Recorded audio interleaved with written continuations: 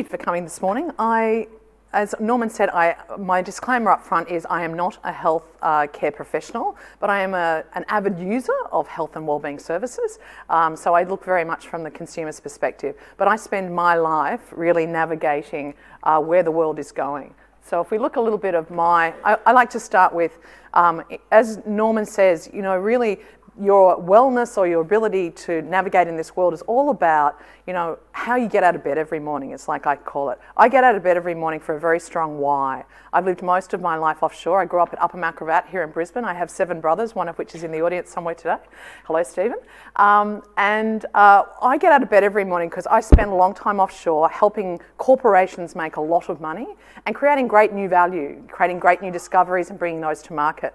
But I wanted to live amongst my tribe, and twice I've done that. I came back from New York and lived here in Brisbane for about 4 years, got an MBA, actually went to Canberra and inside of Prime Ministers and Cabinet wrote one of the first conceptual maps of how we might deliver outcomes-based welfare systems where we join the whole government up and put the customer at the centre of it. That was 16 and a half years ago, and we're finally seeing tiny little fragments of that come to place. That was universal wages, it was care that had a frontline assistant to navigate it, it joined up departments, it got rid of the idea that there was 176 programs. So that was the kind of conceptual thinking I did. I then went to the Middle East for 9 years and did most of my work inside of sovereign wealth funds and understanding how they leveraged money globally and locally to create a sense of well-being and create a sense of not just physical wealth, but what does it mean to be wealthy and prosperous as a society. So my why is I understand that we are in this unique position that the game has profoundly changed, and the very things that sent me offshore twice in my career for the last 30 years, actually now I don't need to do. I can do those same practices right here, and I can create global change sitting in my tribe in a lifestyle and a well-being that really maximises my life potential. So that's how I get out of bed every day. I get out of bed to really help Australians use technology to create globally significant enterprises that will create, and I don't use the word work, I use the word participation. The world is about participating. The fact that some of that participation is rewarded with cash is actually not the important part. The important part is we participate. And as we move through some new models, you'll see that participation becomes a big theme. I want to create wealth, and that's a sense of wealth of my individual wealth, my community. Wealth is a sense, it's not necessarily a cash balance in the bank account. Well-being is impeccably important. We're here in the scheme of things of an incredibly short amount of time. So why should we not do that with our best selves? And I want to create that in a sustainable future. So this is not a flash in the pan, an internet bubble. This is about how do we use these new trends that are moving to actually create a whole different frame. And in healthcare, as in other industries, this is really about embracing a very systems thinking. We're not going to get to where we need with incremental change. We need to profoundly rethink the models that will deliver, our sense of health, but our education systems, how we think about work and participation, how as an economy we're going to function. So that's pretty much where I spend my time, and I send it across a number of areas. You can see some of the roles I do. My sense of well-being comes from finding pockets to help shift mindsets at a strategic level so we can get systems change. So I do that by providing board directorships. So I sit on some government boards, unpaid mostly, so that I can help move the system that often confines us by their regulatory time frame. I also sit on a number of boards that then fund the new economy. So I sit on venture capital boards that help seed capital into these new discoveries and new ways of thinking, and also helping transform some of our existing structures, because that's really important. I invest actively, so I personally put my own money into ventures to help grow them, and then I also coach. So as a talent coach, I look and to hope to find talent here in Australia, which we do, but I also attract talent here because it's in that wonderful mix of getting people like our friend Monmouth to come back and help us be great. So that's a little bit about why I get out of bed every day. What's more importantly is what's driving this change in economy. I think there's a lot of fear in the descriptions I see. I don't usually participate in the regular media, but I see if I occasionally drop into a commercial television network during the news cycles, I see a lot of fear. And if I ever read a news corporation newspaper, I tend to see a lot of fear. But the real change we're seeing is we're really moving from the industrial age, I guess, into what we're calling this innovation age, the digital age. I don't really mind what we call it, but it's profound. And it's really driven by technology. But really the change is, if you think about the industrial age, which a lot of our bureaucratic structures like health have been completely anchored in. That was all about scale. You know, who works in a hospital system where they say, if we only had 20 more beds, then we could amortize that cost and we could get another one of these. You know, it was all about how do I scale? Things had to be at scale. Australia was often told, as I was, oh, you can't start that business here, there's not enough customers, you'll never make money, right? So it was about, but now in the new economy, it's not so much about scale, it's about speed. So how do I actually take that discovery, escalate it through its process and get it to marketplace to have impact? Location used to be critical. You had to be in New York if you wanted to trade, you had to be in London if you wanted to be in banking, you had to be in Paris if you wanted to be in fashion. Now what we're finding is it's connectivity. So I can be anywhere. I'm helping, fashion designers in Brisbane do virtual runway shows around the world, and they're getting orders on the back of that and creating value, and they're not leaving their local location. So the technology is enabling this sense of location shift. Competition. That used to be the war cry, and still is, of a lot of big corporate papers. I read the AFR, and often it's about who beat who. Our politics is about who beat who. The new world, and that's why sometimes the Gen Ys and people that spend a lot of time in the new economy look back, hello, how are you? Yeah, you feel it too, right? Let's collaborate on that. They want to collaborate because they actually see the energy we place into competing to be lost energy and waste. So how do we work out how we collaborate to improve the impact? And that's a really big driver of one of the values of the new economy and people that participate.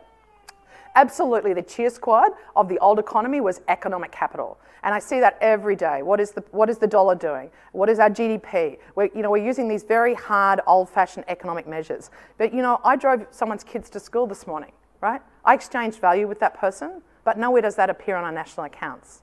Someone goes and works on a not-for-profit board and gives their time and expertise to uplift that organisation. That doesn't appear in our national accounts. So what we're seeing now is it's really moving from economic capital to human capital, because capital will follow talent. So if you remember, one thing today is actually preserve your talents in this room and really think about how you're managing talent in the new economy. It used to be very products driven. I want to buy this, now it's experience. I want to experience and move through. And often the product is not purchased at all in that process. You can see some of the other aspects there. The profound change as we describe it is we're going from the economy of corporations, right, where efficiency was important and it was deep in analysis. Who's worked in a hospital system where they go, oh, let's get some consultants in, we need to analyse that. It was deep into analytics. What we're seeing in the new economy is it's personalised. So I walk in, I've shared some information. You as the tax department or you as the health department have learnt a lot about me over the years that I've been on this earth. Could you please not present that back to me in some usable form to the vendors that might be interacting with me in my daily work? No, we file it away in privacy legislations. It used to be about cost, it's now about revenue, but in the health system it's not so much about revenue, it's about output. So let's not focus on what it costs, let's focus on what we actually derive as value at the end of it. And the other one is it's design intensive. And that sounds a bit flowery, like we're going to sit here and draw pictures or sketch. But actually design just means we think deeply about what is the experience that the human at the centre of this process wants to go through. And that experience means transforming maybe some physical attributes of unwell to well, but also what is the emotional experience? What is the setting we should be doing this in? What is a place that will make that person's biology its best to enable them to participate as a partner in this journey around journey to a better well-being state? So it profoundly changes the process of how we design. Here's a few examples of, and I'll make my slides available, so happy to email them out. These just show a few of the elements that are helping us drive. Mobile, definitely the phone. You know that 90% of homeless people have a mobile phone. And we've just launched a project in Brisbane called Share My Data, which will allow people like myself that often don't use all my data to share it with homeless people. So we now have even, often the most disenfranchised or people we think are outside the loop are actually quite connected. And that's a really valuable tool for us because we now know we can connect. My good friend Jack Welch says, if the rate of change outside exceeds the rate of change inside, then the end is near. And sadly, my experience as I journey through the health system is that kind of the rate of change outside and inside, we need to do some massive transformations. here's some of the ways in terms of the work I do at the university for a day a week. We try and describe what are some elements, because we don't want to just talk big picture. How do I take this back to my work and do some things? So if you look at the customer side, we talk about it's being driven by what's your ability to gain digital attention. Right? So how do you get into my phone or one of my screens that I seek information from, my watch, my phone, and how do you penetrate that with information? In the old days, we used to do like lots of brochures. We were laughing here today about, I went for my annual checkup with my GP the other day, and I was just floundered by it. It was one of those last places where you get brochures. And I went in the door and there was like this massive thing of brochures, and I went through and looked at all these different brochures, and I thought, I wonder who picks up those brochures and what happens with them? Because it's really not a way that I get my information anymore, and I'm certain when I work at the university, very few students would pick up a brochure. They might actually pick up, I did see one kid walk in and he picked the brochure up and he took a photo of it and then he put the brochure back, which is kind of nice for our environment, right? Digital signals. So that's the other thing about how am I getting my signals every day. You know, I'm working on a project at the moment about personalised transportation where I'm willing to give someone my calendar and say, then just tell me what mode, how I'm going to turn up. And so it sent me a little message at 7 o'clock this morning and said, here's your 3 options about how you can journey to your place today. Here's what you need to wear. You don't need an umbrella because we're not expecting it to rain. And then it journey maps me through. It's giving me little signals about, you know, where I could. And when I choose that signal, the GPS picks me up and goes, oh, okay, she's driving. I can see that. So it then gives me a new signal. So it's interesting. And from a health perspective, how could we help people not just in that 15-minute, you know, consultation at a GP, but how might we see some of that the digital signals continue throughout my daily life. So some of those I've outlined. We're not going to have time for those today, but this really gives, I guess, a next layer down description of some of the things in health that we may well look at. And the important thing there is some of the principles that we use to design, if you like, engagement models with clients or people that are interested in systems change, is it has to be systems thought. Okay? At the moment, we're thinking, okay, I'm a GP, here's my remit, so we're going to give you a regulation that fits within the box that says, what does a GP do? But actually, the reality is, a GP is part of a very big system that helps try and move lots and lots of people through a complex, highly unstructured system that sometimes works at odds with its very self. And the funding models often do not support the behaviour that we truly, as practitioners, know we want our clients and people to uplift. So that's where systems thinking needs to come in. We need to think through, okay, I know this is not in my remit, but this is in education, or it's sitting in transportation, or it's sitting in urban planning and design. But, you know, somewhere we need to wake up to ourselves, and I'm seeing those groups form now. So at the university, we open up quite a few what we call thinking circles, and we bring together all of those disparate people and talk about, oh, okay, how might we plan the design of our cities to enable better wellbeing? And what does wellbeing mean? Can someone give me 4 measures of if I'm going to plan around wellbeing, if I'm going to plan transportation networks or education systems or work participation schemes, what does wellbeing look like in all of those and how do they join up? Good morning. Welcome. Okay. Just to give you an example, there is really very interesting things happening in Queensland. I have a theory about why we're punching above our weight here, and that's because I think we're a very big kind of country town community. It's only 1 or 2 calls or degrees of separation, and that village-like atmosphere that my friends in Sydney and Melbourne like to laugh at actually is the very thing that will allow us to lead in a very humble, quiet, warm and generous way like Queenslanders like to in a lot of these sectors around health and wellbeing and participation. You know, we currently have over 800 people that regularly turn up at what we call a Brisbane Health Tech Meetup. And through those collaborations, you know, the person that's got some great front-end tech meets a hospital administrator that's got a problem, and they connect together and little projects get spawned. Anne-Marie Liddy's group and CheckUP, we started working together 3 years ago. It's a wonderful node of innovation because it brings diversity together and you can start to get this systems thinking done at your level, regardless of what the bigger system of a hospital or the government is doing. We can make real change with small projects here that will lead to bigger transformation change as we go.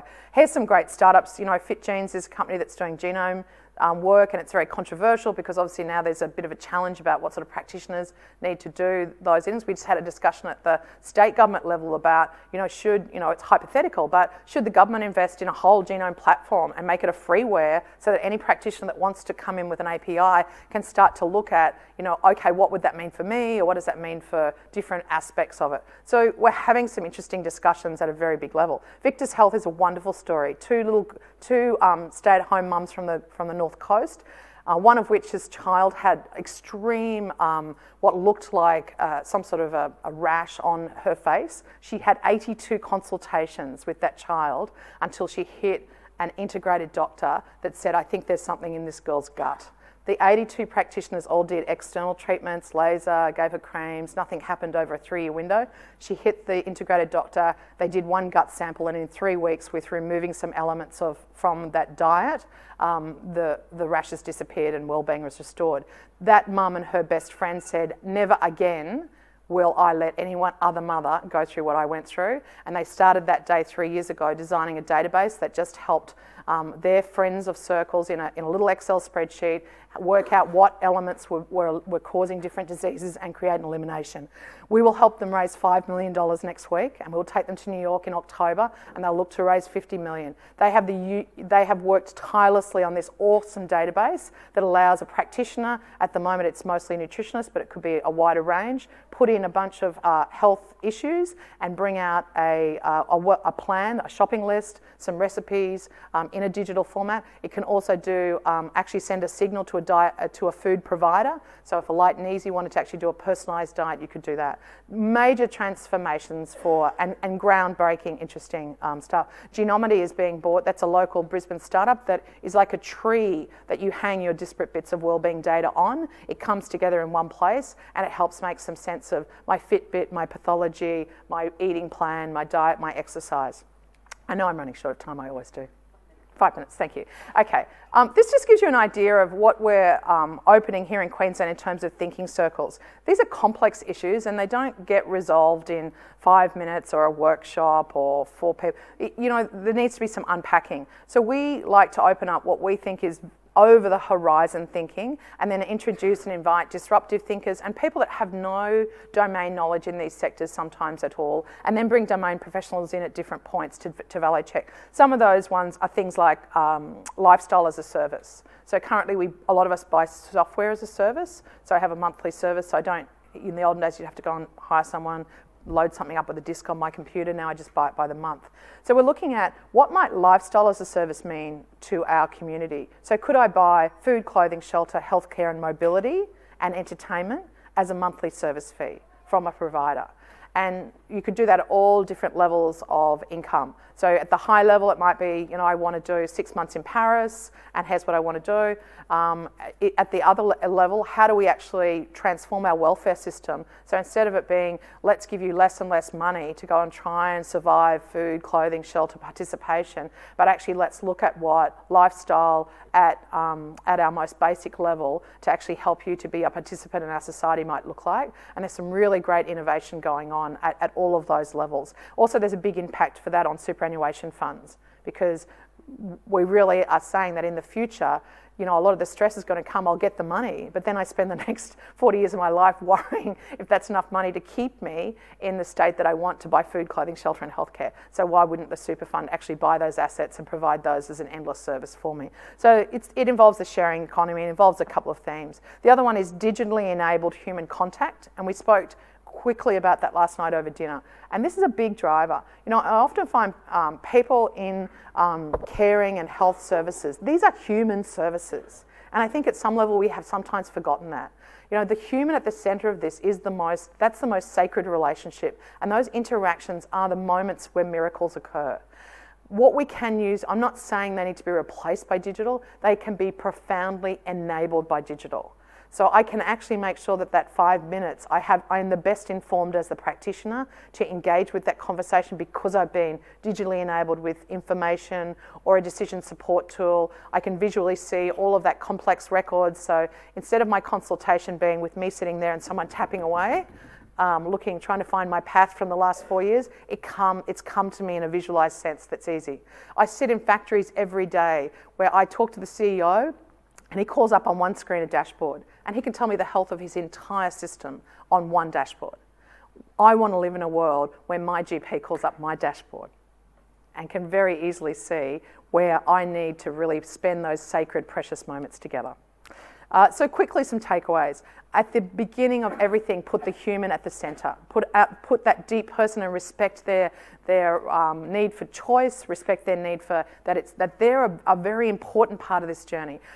patients are not things we process. They are human beings that are part, and they need to be partners in these journeys because they leave our practices and our places and live a life. And we need to empower them to manage that life in a way that produces well-being. Digital is definitely the enabler. The systems thinking, let's not lose that. And let's think trans-agency. If I can leave you with one thing, think bold and think outside the boundaries of where you're empowered to do your work today. Because it's in those joining up of those boundaries that, we sat with the Premier the other day and they were talking about universities wanted some more money to create some more entrepreneurs so that we could, grow the economy in Queensland. They said, let's give the university some more money. And I said, I suspect there's probably more entrepreneurs in prison and in the headmaster's office than there might be inside of giving more money to our universities. And on the back of that comment 2 months ago, I now have the Morris brothers are actually doing the first startup weekend for kids at risk that have just come out of their first turn into juvenile justice. And we will do a business model of how car stealing and theft is valid entrepreneurial skills, but they're just in a profoundly broken model that will lead them to trouble. And that's getting a lot of traction. So it's about how do we use those great skills. Get really good on problem definition, but also think about the opportunities. Really allow people that are not within your domain to come and visit and share. The pain in my system is this, and ask people that are somewhere between 12 and 20. That don't have any knowledge of your system and ask them how they would solve that problem. And we find a lot of the new ingenuity is coming from that. If I could leave with one thing, and because today is such a great audience on that, really collaborate. Find if there's universities, maybe it's not the whole university that you can collaborate because they tend to be very big, difficult. Find that one practitioner that's in there researching and go and support them. Have a meeting, have a coffee and make something happen. It's through these transformative ways that we have. We have a centre here at QT we're just anchoring and we're starting to collaborate called Senior Living Innovation. And that's about how we live into our older lives. We've also got the largest startup in that sector that's just got $7 million from 7 West Media, which is called Starts at 60. And that's a whole digital portal that says, I'm 60 and I'm over, I'm not 60 yet, but I will be shortly, I'm over getting incontinence ads and ads about retirement villages, right? So it's all about how do we talk to an audience that's really diverse. So thank you very much. I'm very open source, so if you want to find me on LinkedIn, link up. Let's get some movements happening and let's take some of this mindset back to your practices every day and really let's make some magic happen. Thank you.